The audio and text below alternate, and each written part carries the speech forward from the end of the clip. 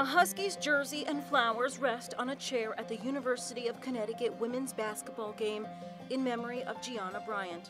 The 13-year-old upcoming basketball star dreamed of playing on that team in college. They are 11-time NCAA champions. UConn created the special jersey with number 2 printed on it. Mambacita is forever a Husky, the team wrote on Twitter, referring to Gianna's nickname.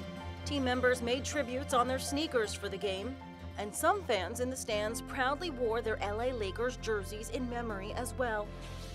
Gianna and her superstar dad, Kobe Bryant, were among 9 killed in a California helicopter crash. Christina Mauser, an assistant coach for Gianna's basketball team at the Mamba Sports Academy, was another victim on board. Her husband spoke to GMA. I'd say it was the hardest thing I've ever done, without a doubt. How do you tell a child their mommy's no longer with us?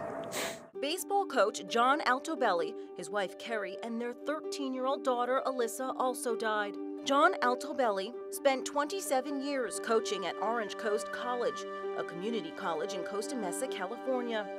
Some of the players spoke to KCBS. Never left you feeling like you weren't cared for. He treated everyone like they were just a starter, and they're playing every day. And, it's just tough because I'm going to miss having that presence around.